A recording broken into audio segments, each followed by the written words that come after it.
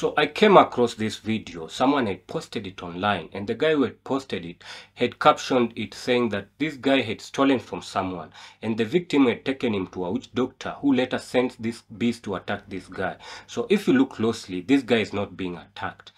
If you have ever been stung by a bee, you know how painful that thing is. So if these bees were attacking this guy will probably be crying and running around. But this guy is calm, showing that he's not feeling any pain.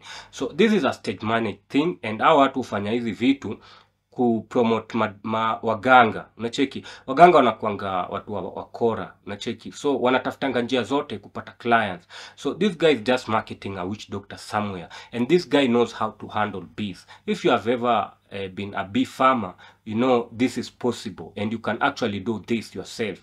What these people usually do, they usually take a queen bee. After taking a queen bee, they tie it on their body. So once you tie the queen bee on your body, the rest of the colony will follow you. You know, the rest of the colony is usually at the service of the queen bee.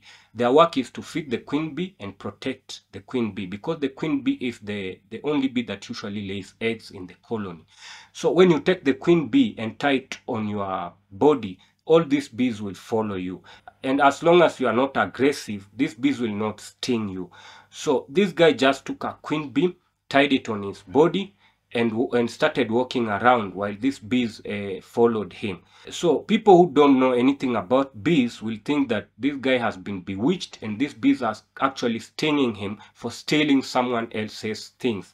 But this is not correct. This guy is just doing this to promote huyo mganga. So vile huyo mganga, venye watu wataona huyo mganga ako effective, anaweza tuma nyuki waume ule mtu amewaibia. So people will come around. People will come around asking for the witch doctor, and they'll get his contacts. Once they get his contacts, watampatia job, wamwambie kuna mtu fulani ametuibia mahali, kuja umroge tupate hiyo mali.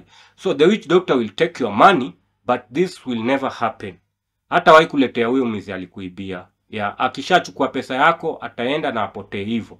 So be aware, this thing is actually doable. For a sting. He has been studying bees and their communication for the whole of his life. By having the queen bee, he has all bees under his command. And these bees react by protecting his body. To them, he's like the queen bee. He uses that method, and the result is quite shocking.